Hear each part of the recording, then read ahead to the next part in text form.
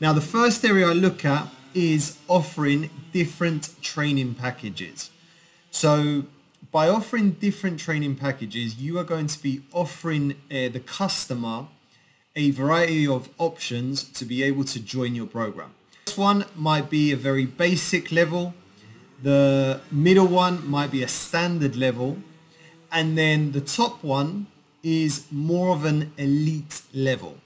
Okay, so what you can do is you can create different tiered packages into your business, and depending on what package the customer wants, depends on how much value or what is included.